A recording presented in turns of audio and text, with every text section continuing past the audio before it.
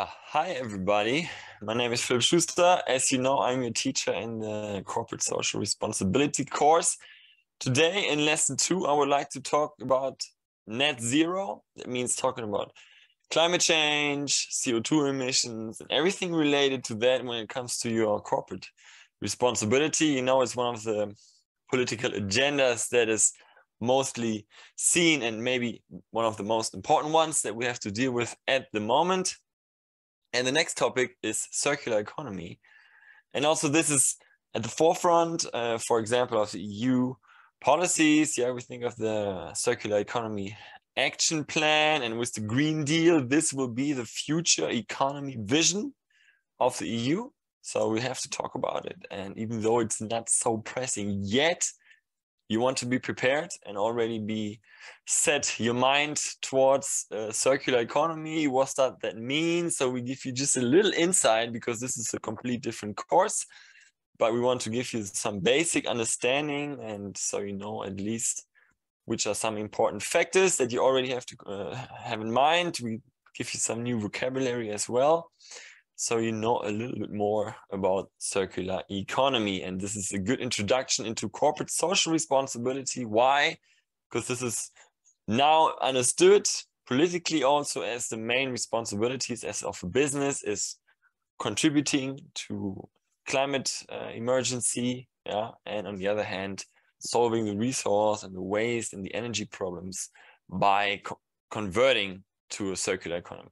Yeah, so there's a lot of benefits also from engaging into sustainable management practices, if you want to say so, investing into corporate social responsibility, another terminology, no, ESG, many things talking about basically the same thing in different aspects maybe, but they're pretty common, no?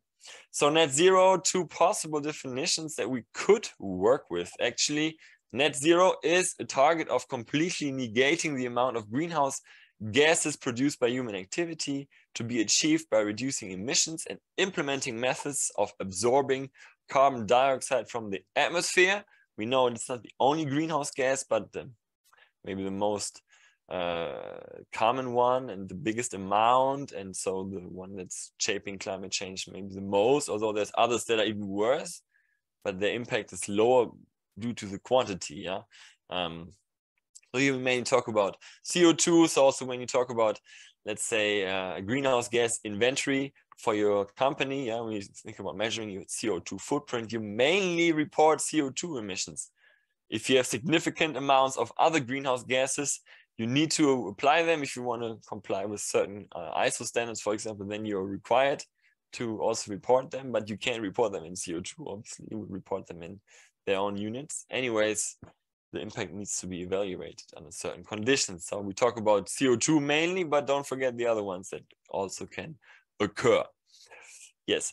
So on the one hand, it says reducing emissions, but on the other hand, it also means increasing the capacity of absorbing carbon dioxide. That could be by planting trees.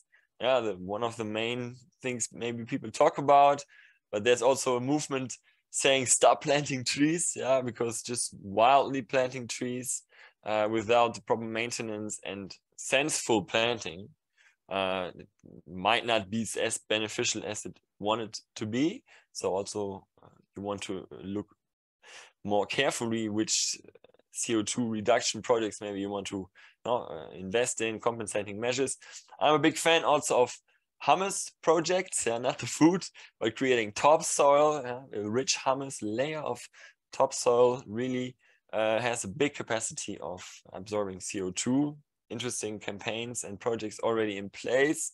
So I can only encourage you maybe to look into that direction too. So another one that I want to show you, another definition. Yeah, we've all heard the term net zero, but what exactly does it mean? Put simply, net zero refers to the balance between the amount of greenhouse gases produced and the greenhouse gases removed from the atmosphere. We reach net zero when the amount we add is no more than the amount taken away. So at least you're not contributing to global warming.